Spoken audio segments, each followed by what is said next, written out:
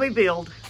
We built a canoe cart or a canoe dolly because it's a lot more weight than we thought it was to get down to the water when it's fully loaded. So hopefully this nifty little... Did you swallow a bug? Oh my God, on camera. It went straight. Okay, we'll look at the dolly. You can work that out. It's out of PVC. And some nifty little wheels from Harbor Freight.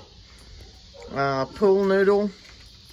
Covered in red duct tape.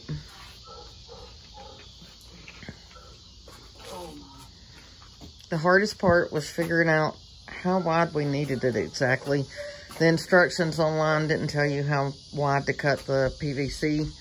So we had to do a lot of figuring. But, hey, we got it.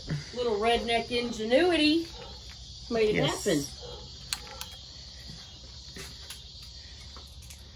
Yes, we got this. Now we're going to go out and test it. So, hopefully it actually works.